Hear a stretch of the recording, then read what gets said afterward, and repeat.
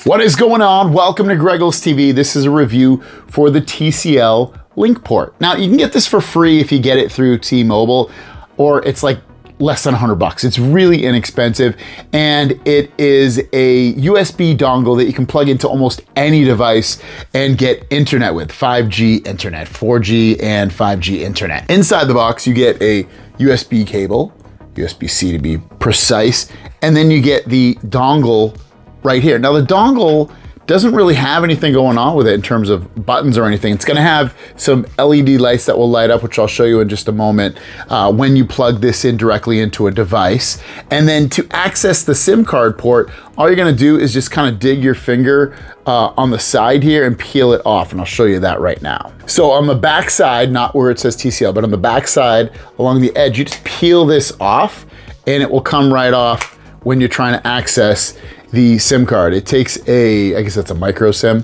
goes in right there. You also have all of your, that's pretty much it actually. There's a reset button in there too. So a reset button and the SIM card. And then that's basically all you gotta do. You just put this back and you snap it right on and you are ready to use it. Now there is a sticker inside this box that allows you to log into the interface of this from a computer if you want, and I'll show you that. But basically, that's really all that's in the box. There's a walkthrough guide in here as well, which actually is really helpful, which shows you everything that comes inside the box. If you want to zoom in, you can pause it and zoom in. And then here's some more instructions to walk you through how to peel off the side or how to use it and all that kind of stuff.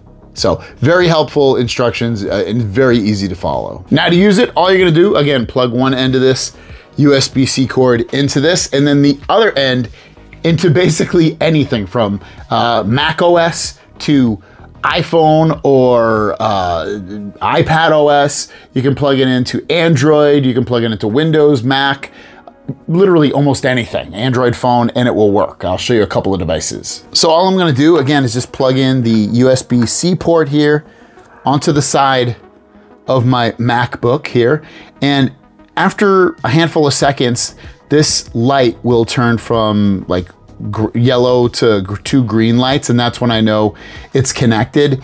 Other than that, while that loads up, you're gonna get a couple of pop-ups, at least on your Mac, that says allow accessory to connect. Just hit allow to that, and that's basically it. And if you're using a Mac, you do want to disable your Wi-Fi, turn the Wi-Fi off, otherwise it's gonna end up using your Wi-Fi over the dongle.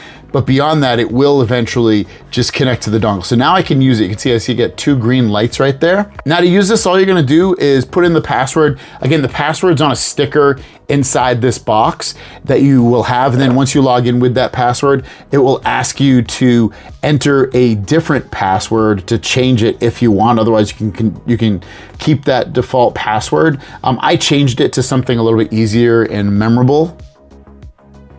But this is the interface that you get when you come on here, and you have your status, you have and it tells you if you're connected to what network and what's your IP address, what's your IPv6 address, if you're connected or not. You go to services if you have anything there, and you can, looks like, I guess you can send text messages from this because you do get like a phone number. It won't ring or anything, but I guess you can send text messages.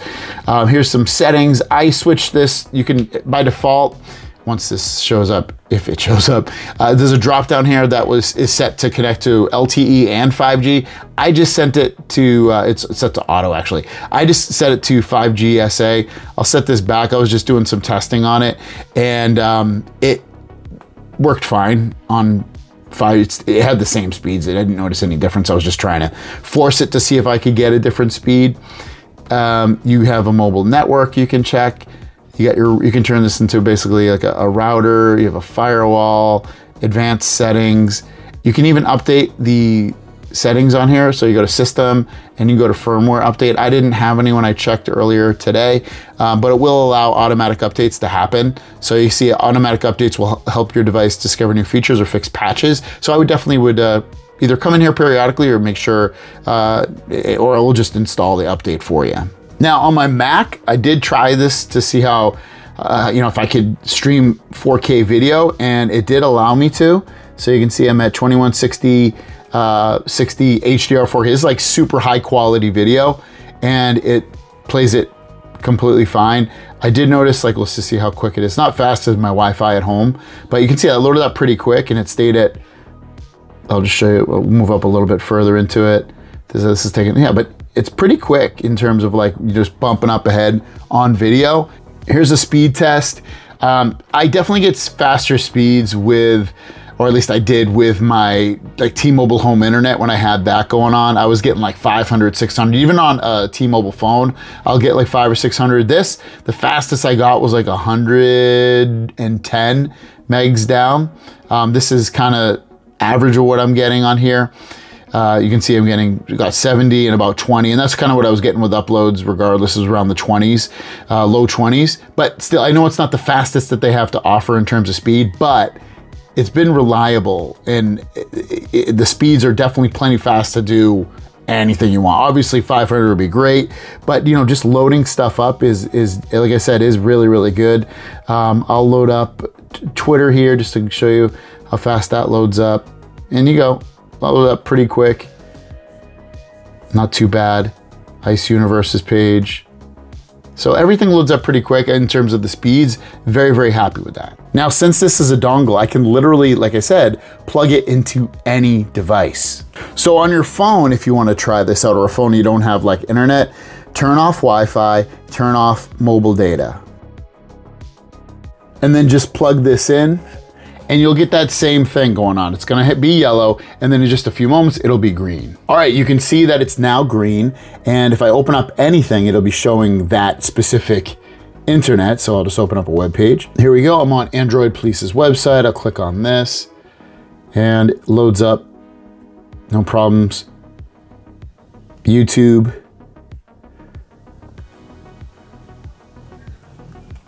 We were gonna talk about it. There you go. No problem, it's playing it great. So you can use, think of this, you can use a Android tablet, Android phone, you can use a Mac computer, you can use an iOS device, which I'll show next, a Windows, the PC, whatever you want. All you do is just plug it in and basically just use it. All right, I turned off all my datas on my iPhone, and this will simulate an iOS device or iPad OS device, and I'll show you that in just a moment once we get the two green lights on here. Okay, super quick, I got the green lights connected to my iPhone, and we will show you the internet works here.